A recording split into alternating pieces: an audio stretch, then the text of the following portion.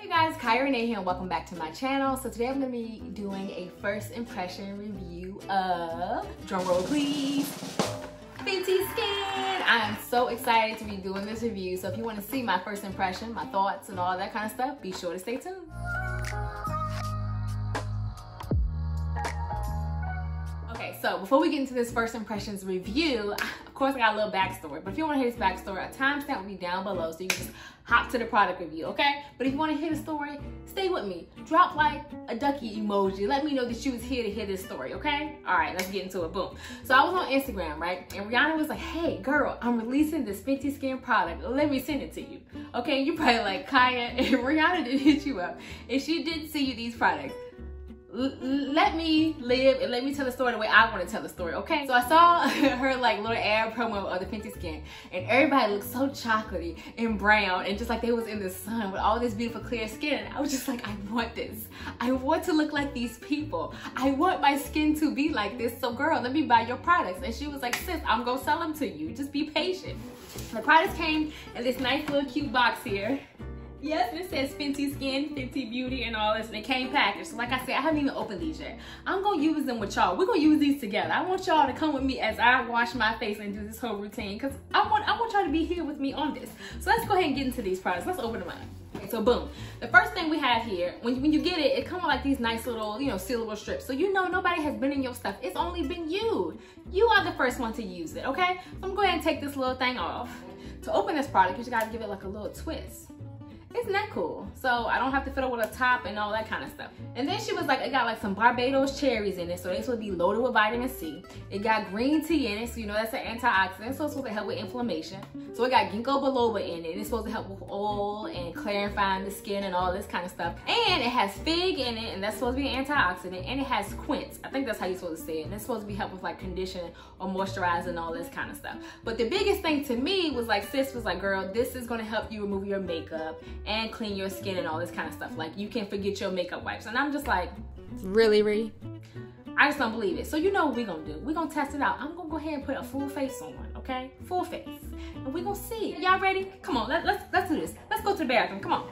All right, y'all, so I'm back. And y'all probably like, no, Kia, did you really put it on a full face? I sure did. I'm a scientist by trade. Most of my job is testing hypotheses, trying to figure out what's wrong and get to the right answer. So of course, I was gonna keep the same energy with Fenty Skin's facial cleanser, okay? As a backup, I bring my makeup wipes just in case, and I bring a white washcloth just to see if there's any makeup left over, okay?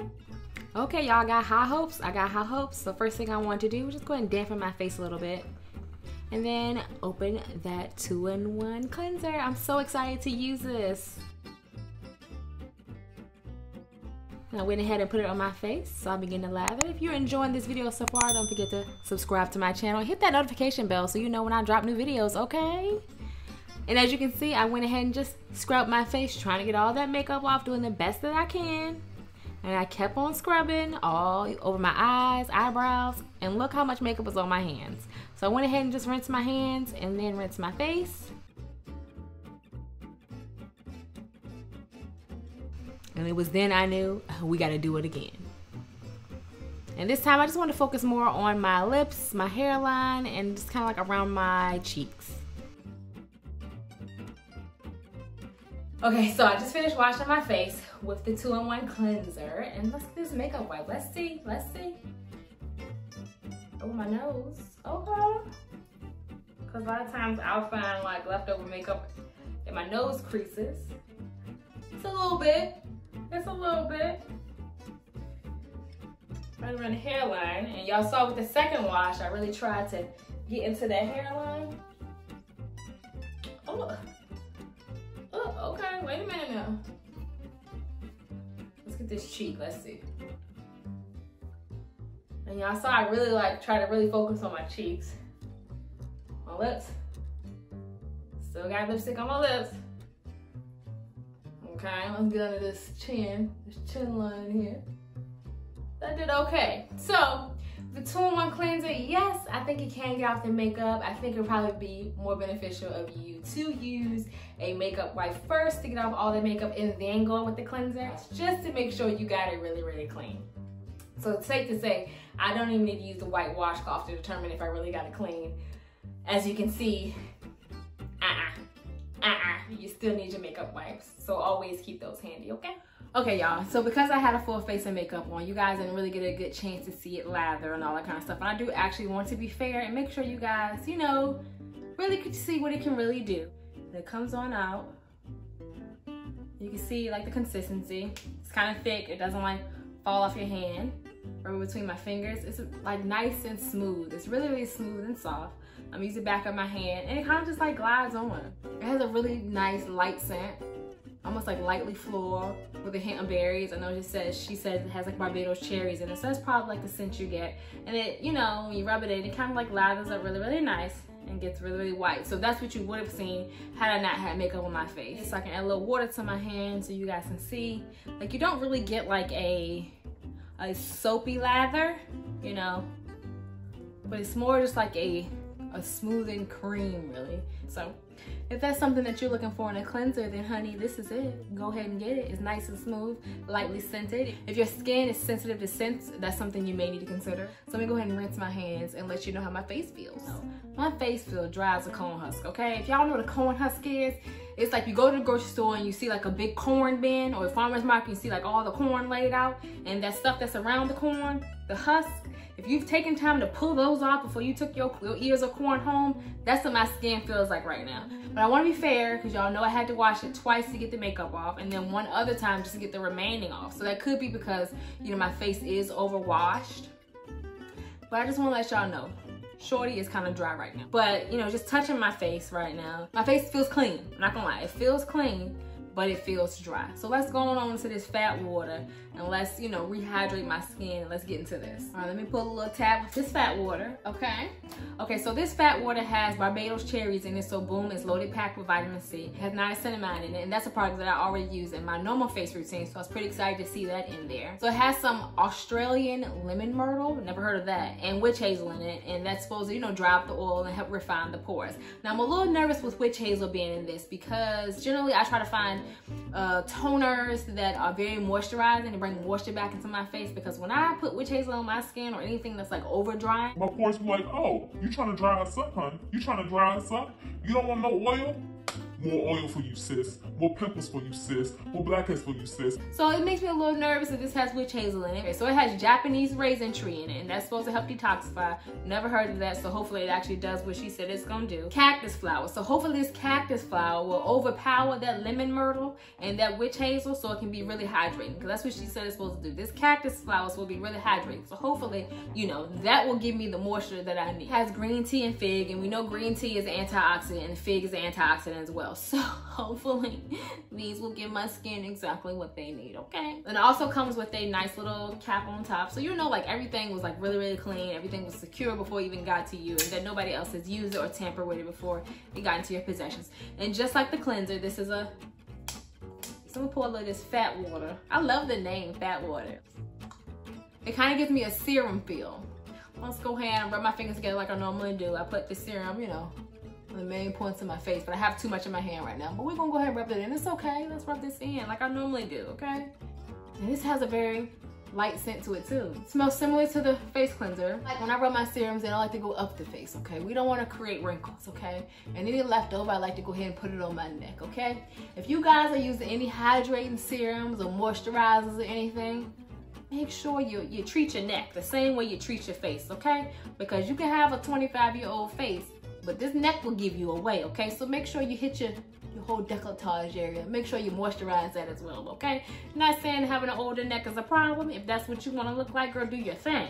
But me, I want my neck and face to match. If my neck looking real young, I want my face to look real young and vice versa, okay? It kind of dries really, really fast, so you kind of gotta move fast and make sure you get it all mixed in. It doesn't leave any like burning sensation, so to speak, but I do have like some type of sensation on my face. I don't know, maybe like a tightening feel, maybe a slight tingle, and that's probably from the witch hazel and that lemon myrtle. My face definitely does feel more hydrated than it did prior to me putting this on after that cleanser, so that's good news. So the fat water, okay, I'll go with her on this fat water. This fat water may do what she says it's gonna do.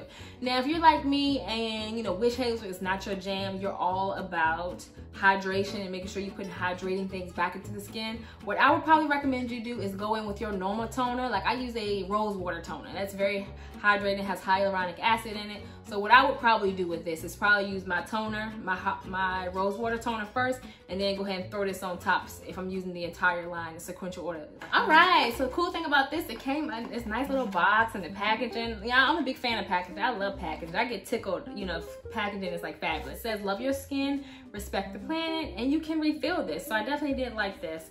When you get it in 2 parts, just go ahead and drop this in here, turn the dial, and it fits nicely in there.